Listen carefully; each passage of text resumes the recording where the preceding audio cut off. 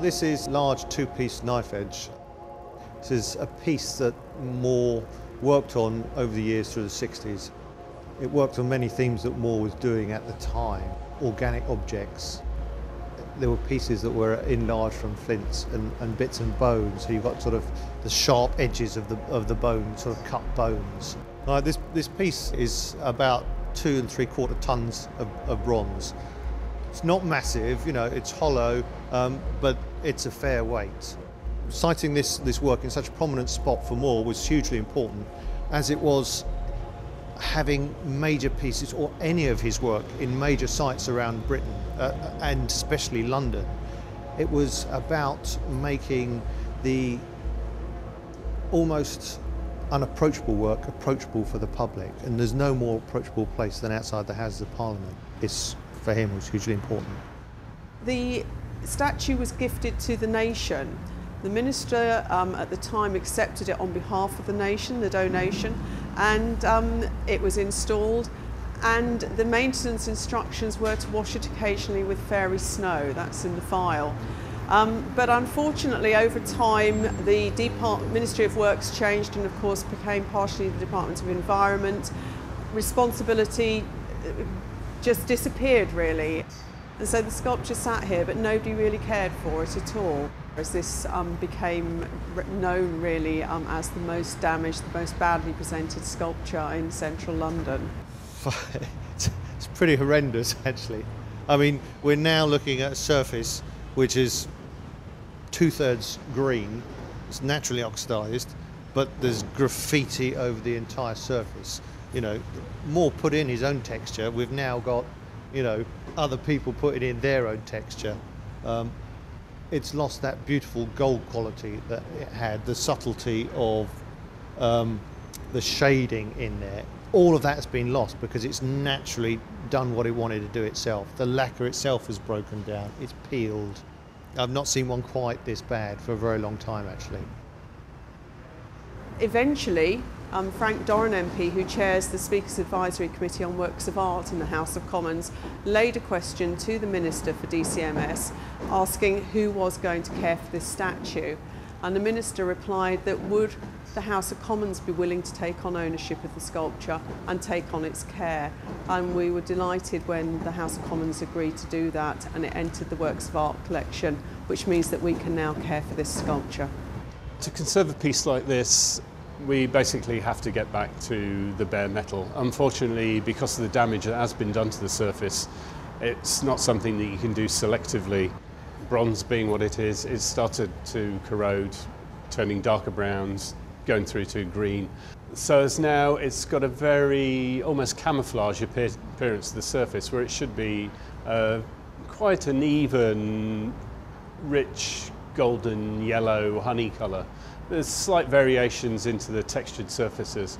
Moore was very sensitive about the surface coatings of his sculptures. He not only was interested in the form, he was actually interested in the colour. And the colour on this one has gone completely. Our approach would be to remove all the protective coatings, well, what's left of them, remove the wax, remove the lacquer, and get back to what remnants there are of the original patina on the surface. As you can see, the surface of the bronze has got all this graffiti, which it's not done with a green pen. What has happened here is people have scratched their names into the surface. This has actually gone through the lacquer, and we're getting preferential corrosion. This is copper corrosion here.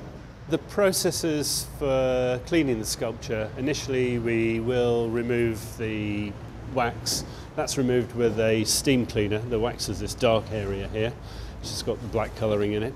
The steam cleaner will remove all of that. Then once that's actually gone, we're going to remove the lacquer, which is in these yellow areas, by applying, it's a water-based paint stripper basically, friendly to the environment, may I add. And then once that's actually been removed, that will be removed by hand. Then when we've got it right back to what is bare metal, we will start to resurface the metal to remove the graffiti and any other marks on it. The emphasis is going to be on minimum intervention. We want to remove as little of the original metalwork as possible while getting rid of all this graffiti which has etched its way into the surface.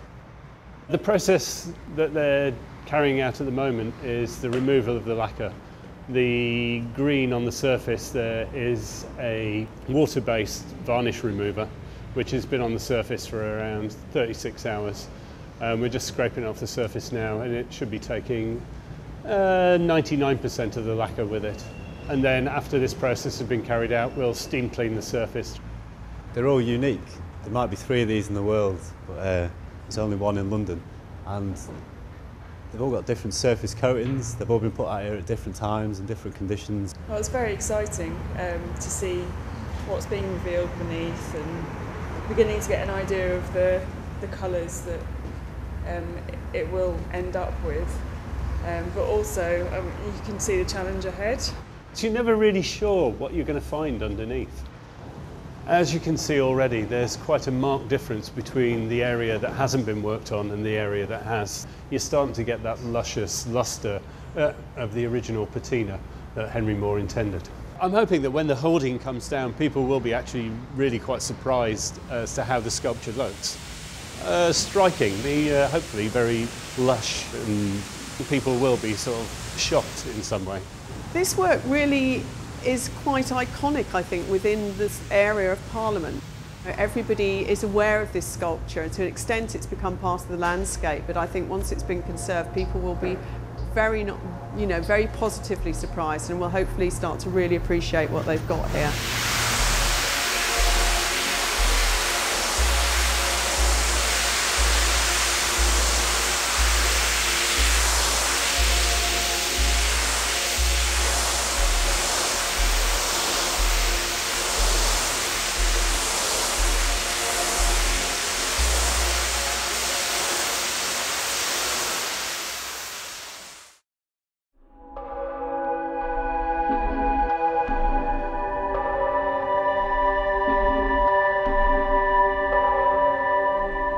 The sculpture was originally gifted to the nation by Henry Moore. He wanted many of his sculptures to have an appropriate background, and for this sculpture he thought the Houses of Parliament was an appropriate background. It's in 2 parts. There was a gap in between where you could see the Houses of Parliament, and that has given a different view of Parliament for anyone who's interested to see it. It's been a backdrop in hundreds of interviews of politicians on this very site, and for all sorts of reasons it's a very important piece now for us, and we're delighted and very happy to have it in the collection. This is wonderful, isn't it? The view and the view in between is fantastic. Yeah, I mean the sculpture is about that, the space between 2 forms. Yeah. A patina is a chemical alteration of the surface which we can create colour from, and once that's done you can seal it, either indicate using a lacquer, which was done before, or in our case now we're going to seal it with a wax. The patination process is a chemical process that all sculptures go through after they've been cast in the foundry, and you apply chemicals to the surface and you can create a whole range of colours, from blacks to greens to blues to whites. In the case of Moore's sculptures, they have a very pale patina with some darker areas, and that is done usually using heat and cold patina applications. The time it takes is very difficult to judge, and that's why we had to allow in this project an adequate time to create this surface.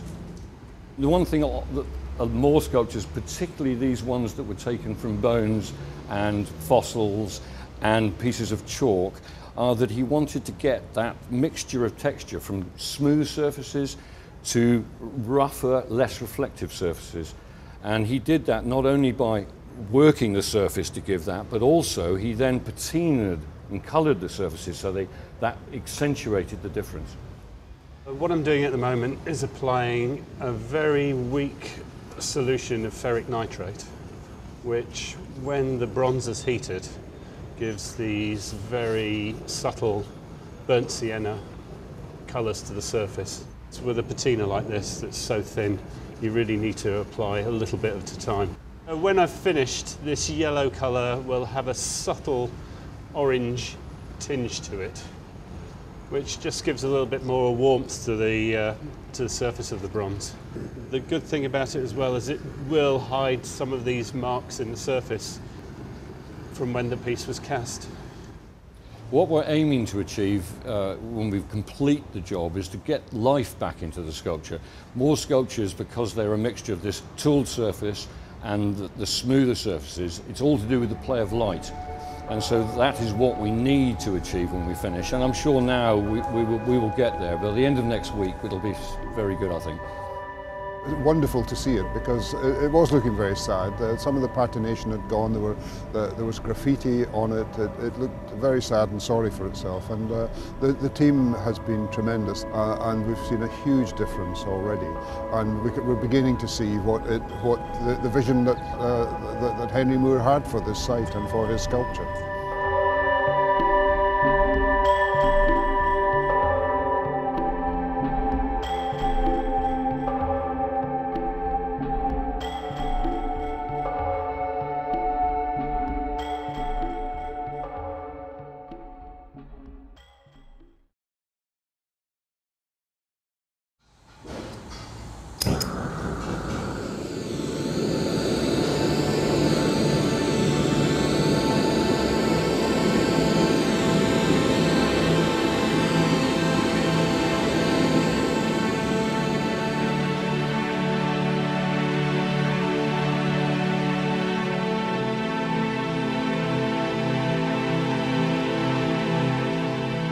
By dividing a form into two or more parts, you relate it more closely to landscape. So you have the cliffs and valleys and chasms, in this case, that you might find in nature.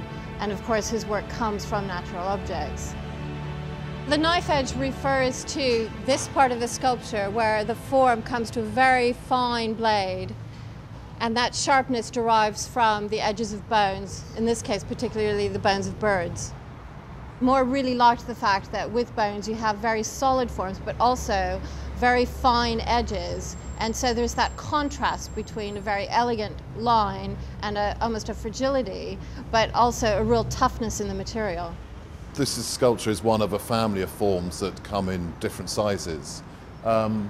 It's typical of Moore's work of the first half of the 1960s, which famously are based on organic forms that he finds in the landscape. So in a way it's kind of archetypal of Moore's practice at the peak of his career, when he's being commissioned to make or position sculptures in prominent places all over the world. What's unusual here is this strange dialogue between these sort of beautiful natural curves of his stones and bones and the sort of the Gothic decoration of the palace opposite. Abingdon Green is a key location right next door to the Houses of Parliament, and for decades it's where interviews have taken place. It's been the backdrop for life in Parliament, and here we are next to the Henry Moore statue, which has stood sentinel. It's been there over that 45-year period and has witnessed the many comings and goings.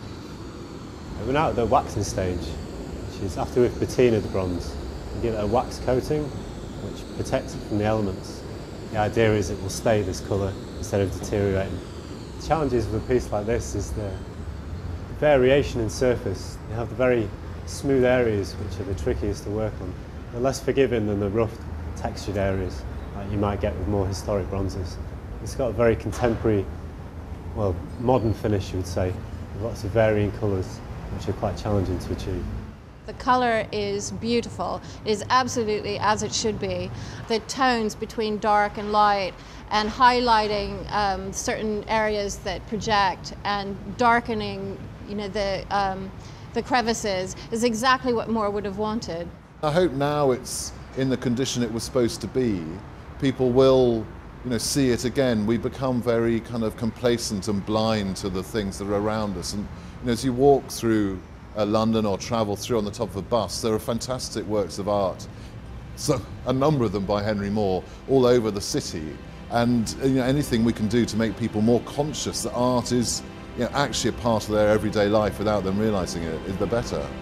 The most satisfying thing about working on a sculpture like this is the transformation. When you look at the pictures from before and how it was so badly vandalised and it had all the inappropriate coatings on, and then you can look at it now and it's as good as what you might find in a museum, which is really satisfying. Because it's just been restored and it looks absolutely superb. People will see it fresh anew.